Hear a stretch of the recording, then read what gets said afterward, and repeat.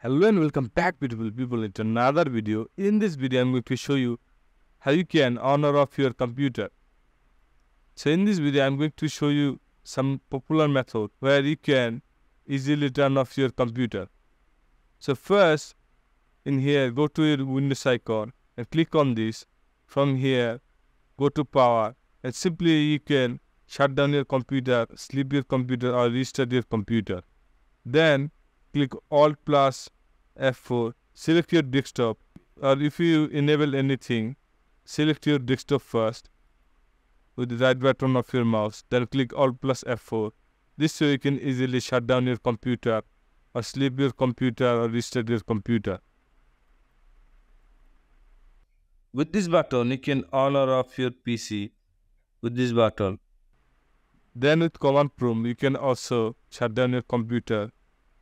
So I'm going to open my command prompt with run. Another video I'm going to show you the important run command. So don't worry about that. Simply type this cmd and click on OK. And here type this command shutdown as. If I click on enter, then it will be shut down my PC. Now you can see Windows will shut down in less than a minute. So I'm going to close this one. If you want to shut down your PC, then you can easily type this command. Remember, if you enter after writing this command, your PC will automatically shut down. So if you want to really shut down your PC, then write this command and press enter. So I'm going to close this one.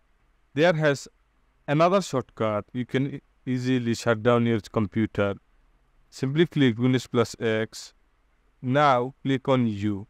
You can easily shut down your computer with this.